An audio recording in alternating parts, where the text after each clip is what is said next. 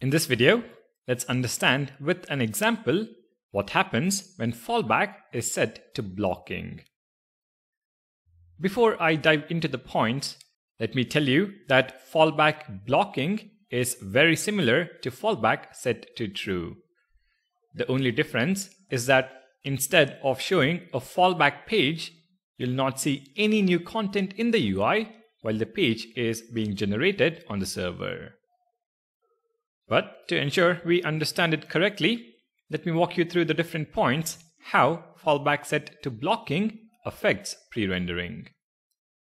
The first point remains the same as fallback set to false or true.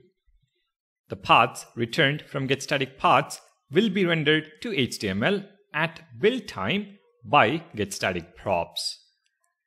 However, the second point differs. The paths that have not been generated at build time will not result in a 404 page. Instead, on the first request, Next.js will render the page on the server and return the generated HTML. When that's done, the browser receives the HTML for the generated path. From the user's perspective, it will transition from the browser is requesting the page to the full page is loaded. There is no flash of loading or fallback state.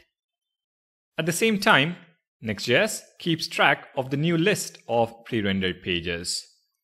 Subsequent requests to the same path will serve the generated page just like other pages pre-rendered at build time. Let's understand all these points with regards to our application. First, let's make the code changes.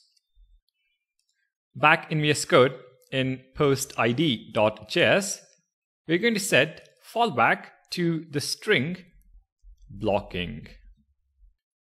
Also, we're going to get rid of the router fallback code. So remove the import statement, the useRouter hook, and also the fallback UI. Also delete the previously built folder to be on the safer side and rebuild the application. So yarn build. When the build completes, if you take a look at server, pages, posts, pages for post ID 1, 2, and 3 are statically generated as they are returned from getStaticPaths. Next, let's start the application. So in the terminal, run the command yarn start. In the browser, what I want you to observe is sort of the load time for each of the pages that we are going to visit. We are already on /post/1, so let's load /post/2. When I load the page, the time taken is 6 milliseconds. If I navigate to /3, the time taken is 8 milliseconds. So pretty fast as the pages are already pre-rendered. However, if I navigate to /post/4, you can see the time taken is 600 milliseconds, which is considerably higher compared to the previous loads. So what is happening here is when you make the initial request to /4, Next.js will start to render the page on the server for post ID equal to 4.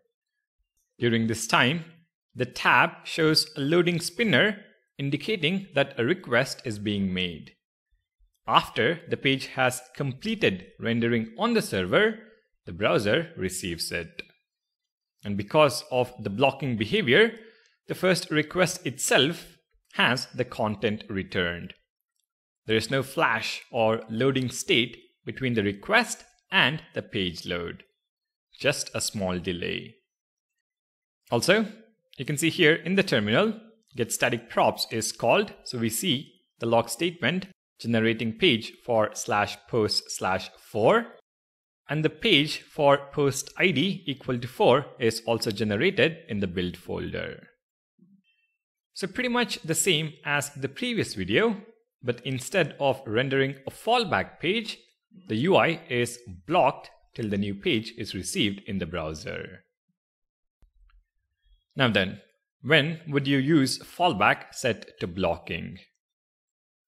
On a user experience level, sometimes people prefer the page to be loaded without a loading indicator if the wait time is a few milliseconds.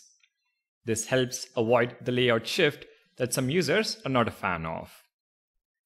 But the technical reason blocking was introduced is because some crawlers did not support JavaScript.